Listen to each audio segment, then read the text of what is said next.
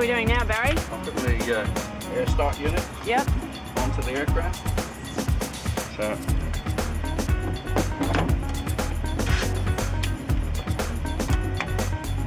as this airplane needs compressed air to wind it up in self-sustaining mode. Putting the brakes on this because these things tend to take off with the thrust from them. All this does is helps it. Yep. Gives it a good power boost. Amperage, power boost, yeah.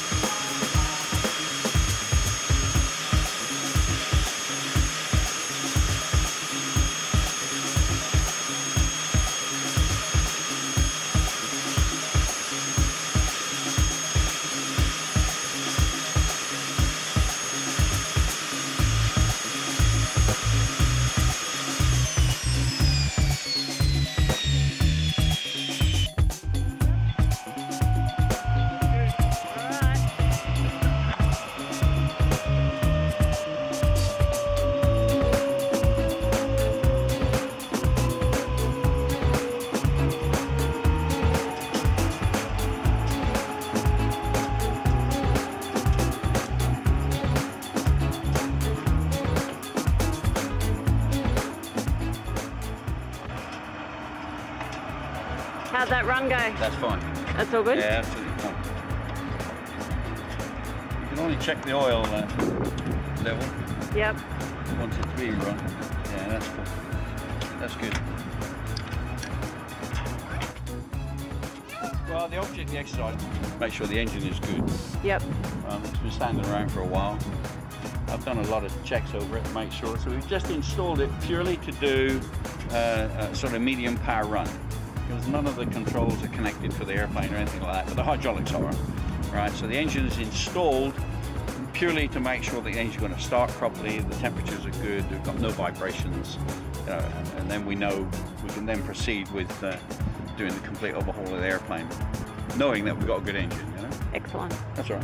Perfect.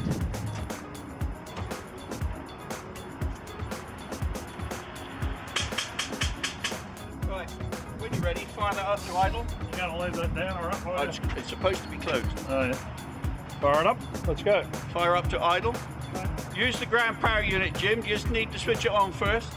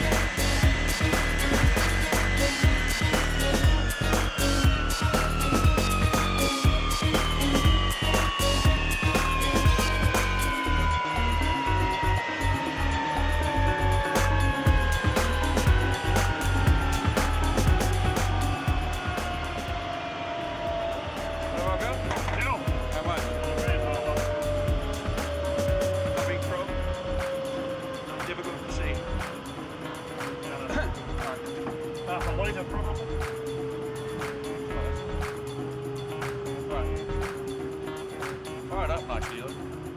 Yeah. Started lovely. I couldn't hear it over there. No, you wouldn't. You wouldn't. All right, we'll have a look. the RPM gauge is working right because that was disconnected. The JPT is working in the right sense. Oil pressure light went out. Headlights went out, so I was quite happy with that. Right. Just wondering if to give it a run and then look up and see where it's coming from. Yeah. Okay. Coming to the side then before. Yeah. Let's try this lot up first.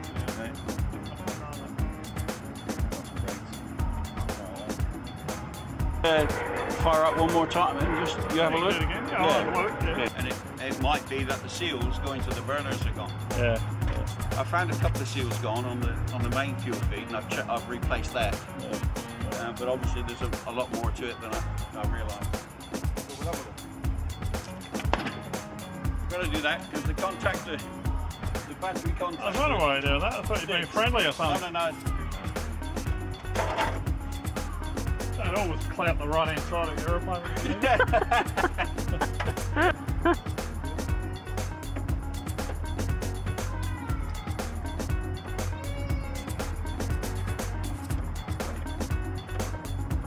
Yeah, but they mightn't leak this time. They might have sort of softened themselves up and moulded themselves back into place.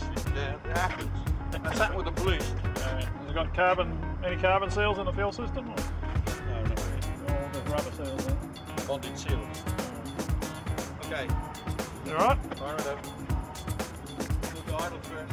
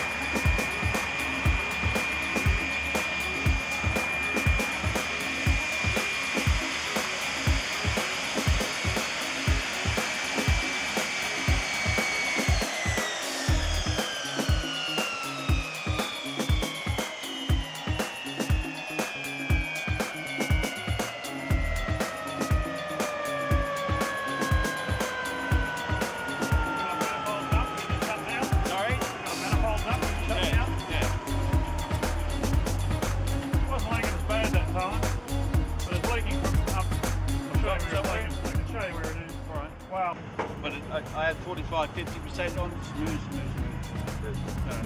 Which is what I was worried about. Oh, okay. You're getting worried about it being smooth. The jet pipe temperature is good on start. Idle's at 34%, which is right. No, oil pressure lights out. The fuel pressure lights out. Good. Got no hydraulics, but I don't think it's fine. No, I didn't. A bit of hydraulics on the rear fuselage there. Yeah. Yeah. And it might well be that what we've got now is when I get in and change all the hoses and the bonded seals and everything else that's there, that we won't have a problem. more than likely. As in stopping with the leaking? Yeah, yeah. Stopping the running fluid? No, that's fine. I'm happy with that. It rumbles very at low RPM when it's firing up.